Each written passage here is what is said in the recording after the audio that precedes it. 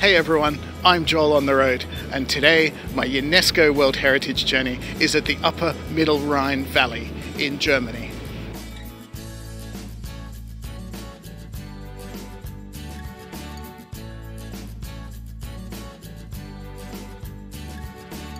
So the Rhine River runs across the centre of Western Europe, all the way from Switzerland and the Alps to Amsterdam in the Netherlands. And it's historically been a super important river for trade and as a frontier as well. It was the frontier of the Roman Empire between their French territories and the wild Germanic tribes of the interior. And it was a very, very rich trading artery as well. Now, there's plenty of evidence of all of that still here. And of course, the vineyards all along the sides of the gorge that we're about to go through. I'm really looking forward to this one. Let's have a look.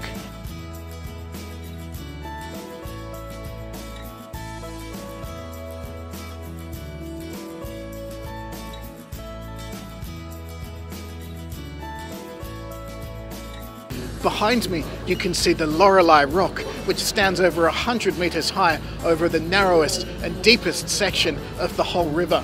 Now, legend has it that the Lorelei, a mermaid, a siren, lives on top of the rock, and she sings a beautiful song, luring mariners to their deaths against the rocks. Hopefully that doesn't happen to us today.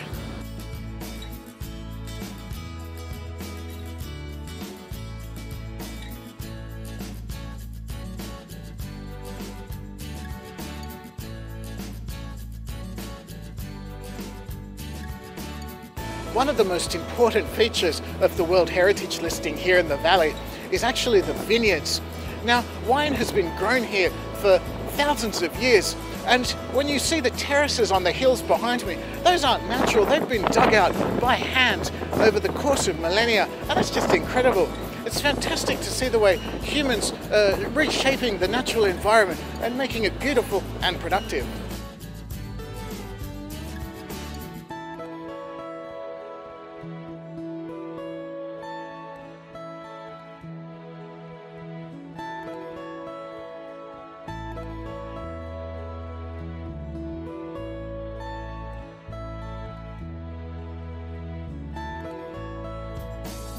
Because the river was such an important trading artery, the locals would set up toll points and all that sort of stuff, and it made them very, very wealthy, enabling them to build enormous castles like Schönbrunn that you can see up on the hill behind me.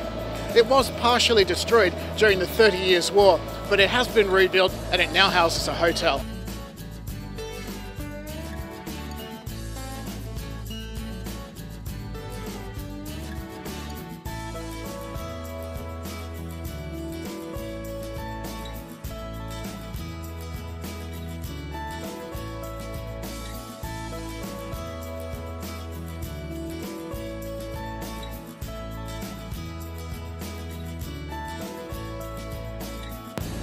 Well, we've had a fantastic cruise here on the Rhine. We've seen some beautiful castles and some lovely towns, lots of towering cliffs with vineyards sticking to the side of them as well.